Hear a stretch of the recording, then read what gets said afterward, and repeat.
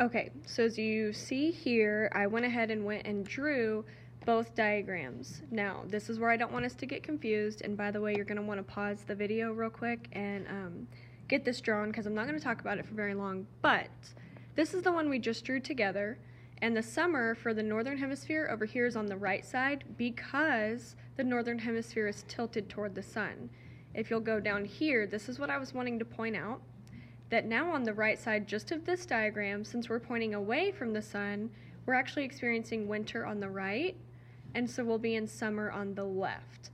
I don't want this to confuse you. I know it's kind of weird, and especially since it's new, but what I'm wanting you to do is make sure you're actually looking at the picture. What is the diagram showing you? And don't just get used to summer's always on the right, because there very well could be a diagram where they drew it this way and summer is over here on the left. So you just need to be making sure you're paying attention to which hemisphere is leaning toward or away from the sun. Now we're going to add one more concept.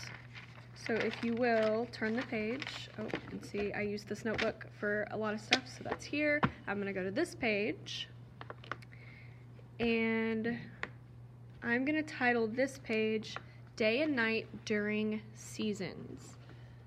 So day and night during seasons. I don't know if you notice, but day and night don't exactly start and stop at the same time each day as we go through the seasons. Sometimes it gets darker earlier, sometimes it gets darker later.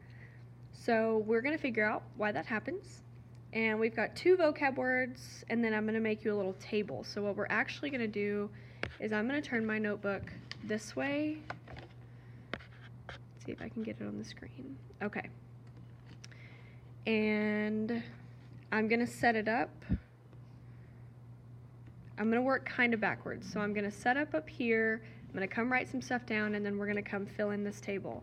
So we're going to figure out what do day and night look like during each of the 4 seasons. So I'm going to come over here, and I'm going to start with summer. I think I always start with summer because it's my favorite season. After summer, we go into fall. After fall is winter. And then after winter is spring. I didn't space mine out very well. You may want to do a better job at that. So, summer, fall, winter, spring.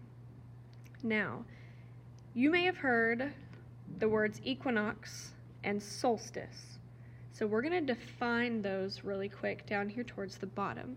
So the first word we're defining is equinox. E-Q-U-I-N-O-X. Equinox.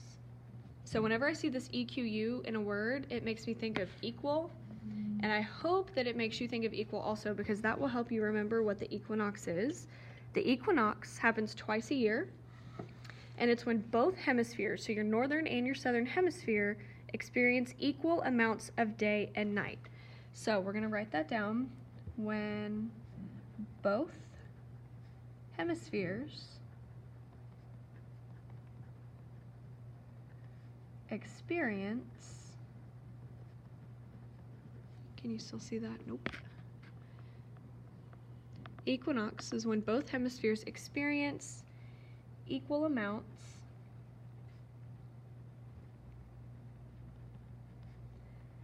of day and night. Which means on these 2 days of the year, the northern and the southern hemisphere both get 12 hours of daytime and 12 hours of nighttime. So equinox, equal. Then on the opposite end of the spectrum, we have what we call a solstice, which also happens twice a year. And the solstice is going to be whenever the sun is either at the highest point in the sky for us at noon, or it's going to be at the lowest point. And so what that's going to result in is we're either going to have the longest day of the year or the shortest day of the year. So let's write that. When the sun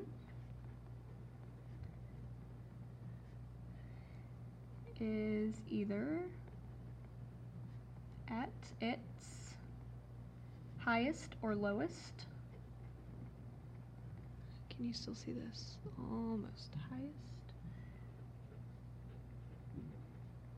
or lowest point at noon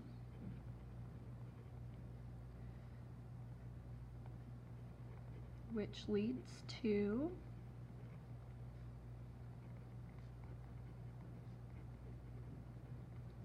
the longest or shortest days of the year.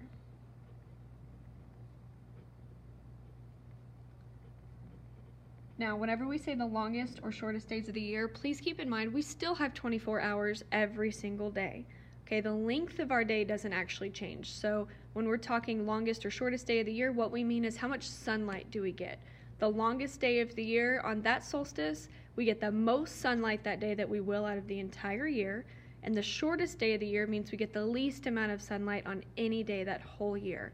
So when do we have an equinox and when do we have a solstice? We're going to pop back up to our seasons: summer, fall, winter, and spring. So the equinox, whenever you have equal amounts of day and equal amounts of night, those are going to happen in the fall and in the spring. So we have a fall equinox and we have a spring equinox. Also, keep in mind that fall, there's two words for our season, fall, and it's also autumn. So you could see an autumn equinox, so remember that those are interchangeable. So the equinox means that both hemispheres, you're going to have 12 hours of daylight and 12 hours of nighttime. Now, the weird part is because Earth's revolution around the sun is not exact.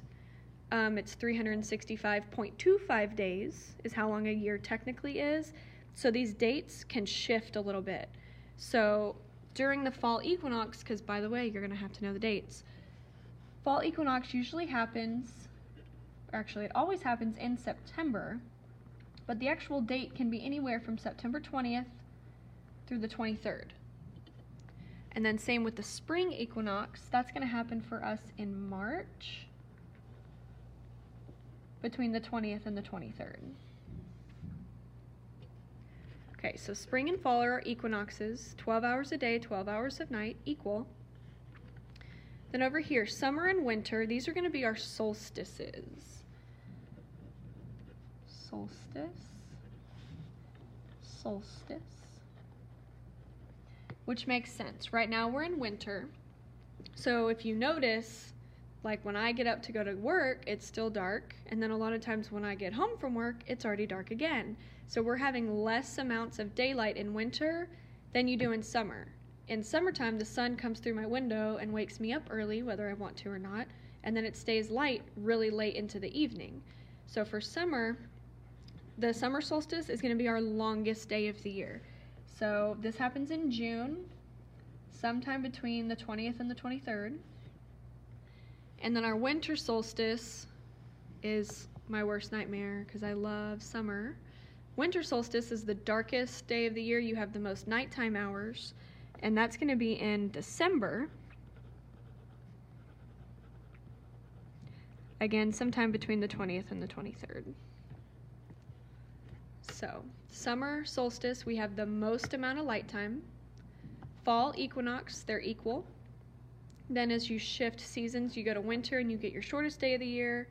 Then you shift again and you're going to spring where they're equal, which makes sense because then right after spring we're going to be shifting to summer with the most daytime, shifting to equal, shifting to the most dark, shift to equal, shift to daytime.